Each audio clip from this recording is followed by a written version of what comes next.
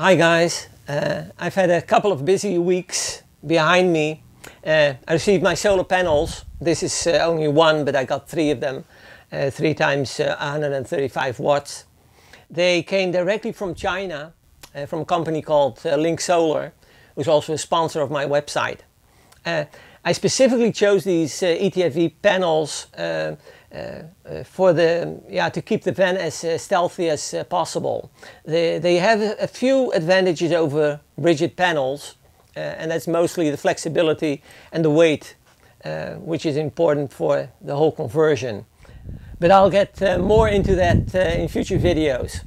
In the meantime, I worked on the window frame and finished what was still left. That works out beautifully. I see that the wall panel just bows in a little bit, so I have to make sure that that's attached. And yeah, this is still an open question. That looks good.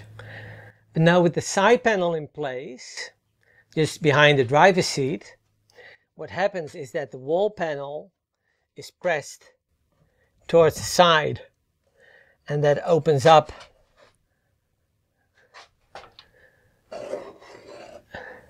an area here behind the window frame. So what I'll do is I'll cut off along the panel so it will come in, and put a strip on the panel so it'll be flat to the window frame. I glued some wood onto the side panel and will be the support for the wall panel itself, and I'll even it up with the side of the board with a router bit.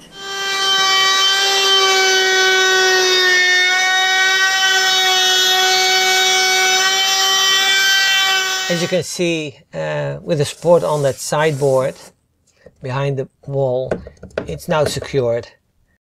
I'm now starting with the supports behind the toe kick. That's these 4. And I already made some markings on the floor where to put them. First, of course, a little bit of cleaning, which is highly necessary. I'll do it a little bit better on the final installation, but this is the location.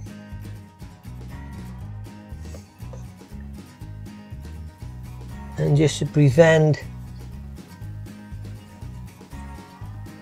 any squeaky noises, I'll put it a little bit away from the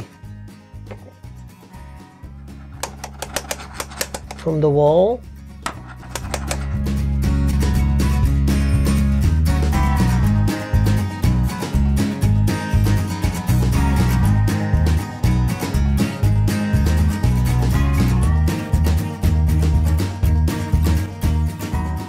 During my recent trip to Georgia, I found out that it's sometimes difficult to find a level spot to park on. So I solved that by installing a few leveling guides. And this is a little bit off sideways, even more lengthwise.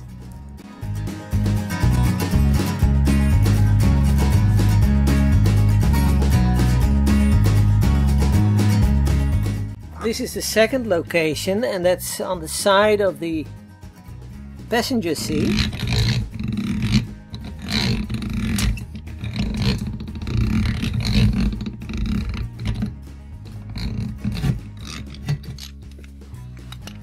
Okay, that's number 1.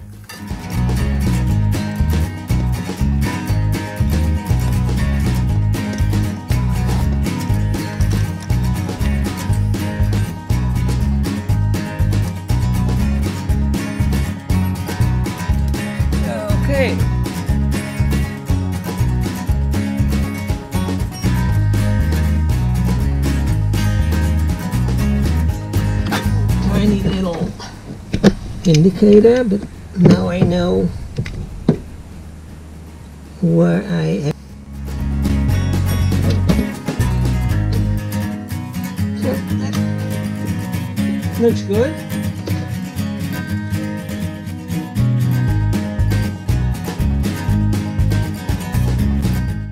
I also continued working on the cabinets by honing my hinge hole drilling skills. The next issue that we have are the cabinet doors. And they will be built with concealed hinges, the European style. If you have the cabinet door, you put the hinge on, it has to go about ½ an inch deep.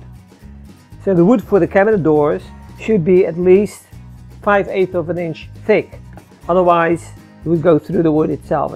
I have difficulties getting 5/8, and I don't want to go to 3/4 just because of the weight.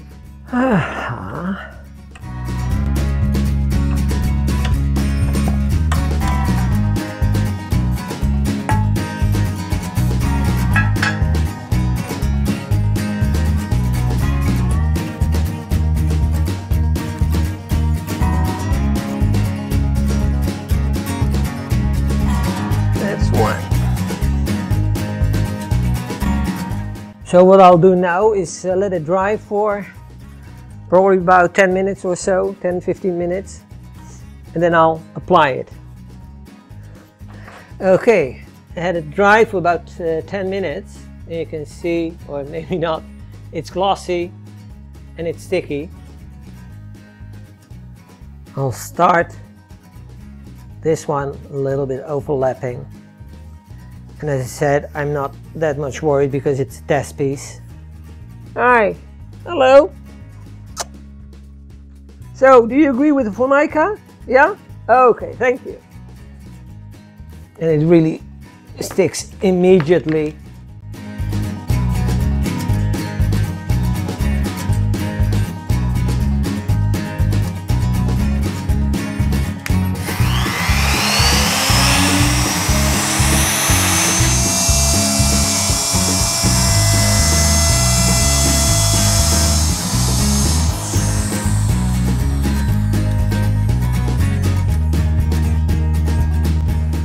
So after drilling 2 test holes with this Forstner bit,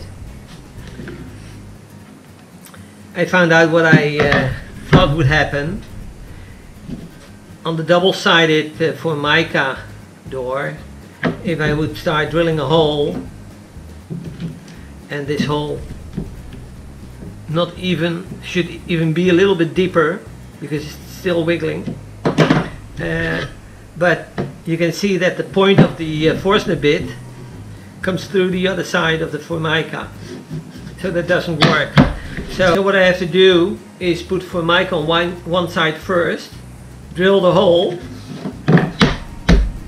and then put a laminate on the other face, which will cover the hole, and then I would still have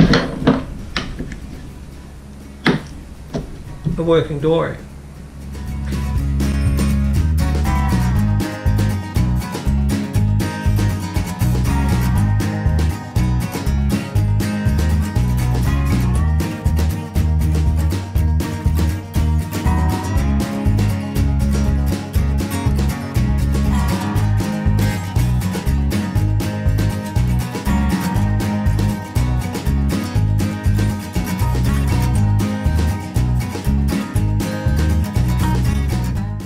In the next couple of weeks I'll be focusing on these cabinets and the solar panels. I've ordered quite a few things for the solar installation, and as soon as they arrive I'll put the panels on the roof. That's it for now. See you next week.